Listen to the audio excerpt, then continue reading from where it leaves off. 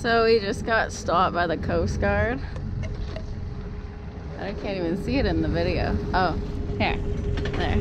Big, huge ship. A big, huge ship. I got the little smaller tender. Yeah, and then they took our passports and our documents for the boat, and they're checking them, and then they're gonna come bring them back.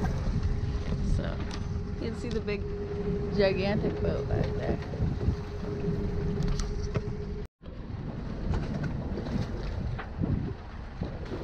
Yeah, he's getting pulled over again. Not for speeding this time though.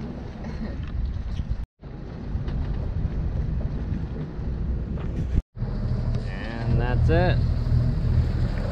They just wrote up a big thing about, they just said it's on record that they pulled us over basically.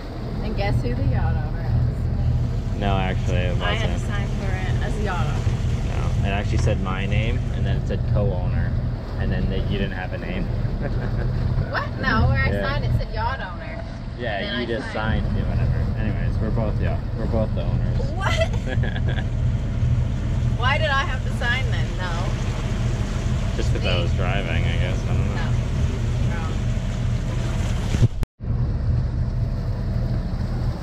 No. So that's it. They're gone. They made us sign a document saying that they had pulled us over, basically. Our AIS name is still the old boat's name, and I haven't updated it. I've been meaning to do it, but I just never got around to it. So I'm gonna have to do that because they did ask us about that. But they were friendly. They were pretty nice. Yeah. And they didn't hit their tender off of our boat either. Oh, like the guys helping. Like the Albanian Coast Guard did. Yeah, I don't know. It was like half an hour we had to sit there. They kept telling us we could go and motor, but we just had to motor really slow.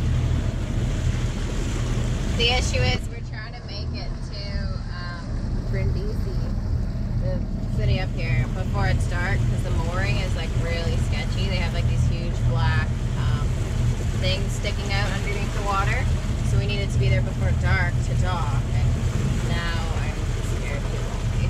So we're gonna try to put it into high gear, I think. Take up some time. Yeah, we still have 5 miles we have to go. What time is it?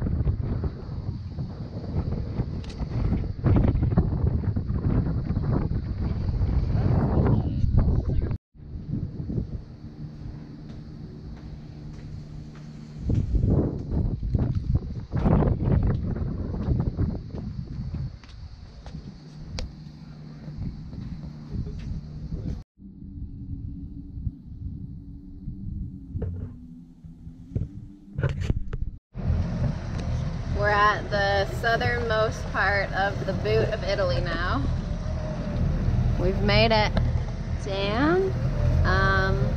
Actually, we've made it down in like pretty good time. We were kind of worried we wouldn't make it down here in time. We're trying to get all the way around Italy before our visas run out. Yeah, it's hot though, really hot. And the dog is sleeping underneath his special blanket, his shade blanket. Austin eats so much of this cereal. He's all about the granola lately. My boxes and boxes of it. Literally. He eats like a ridiculous amount of granola. I think it's like mostly chocolate. But With some hazelnut. yeah, it's still a little healthy.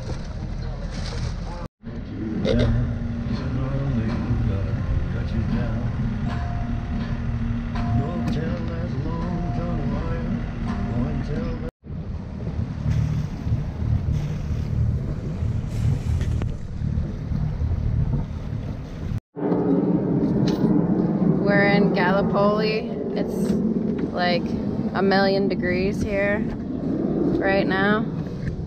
And it's supposed to get hotter all week. Oh, that's cool. It's so hot today. Oh, you got two the same. No, you're only supposed to get 3. Yeah, those were small ones. Those are small This is 2 packs. spoons. Oh, you're filming me. Yeah. It's so hot today. We finally, Bailey was just talking about everything bagless. Randomly I found them at the store. I went grocery shopping while Bailey was at the laundromat doing laundry. We filled my entire checked bag full of our laundry.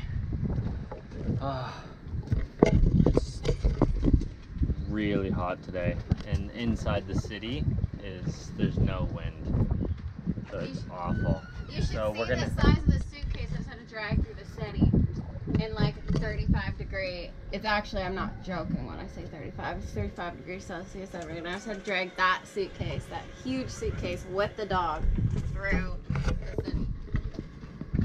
And once all that's in the fridge, we're gonna go to the beach over here.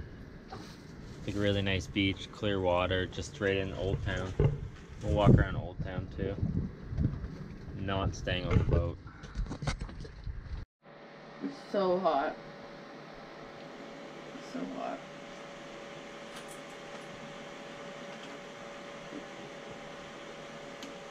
Also, the caps here, they don't come off for some reason. They just have to stay on like this.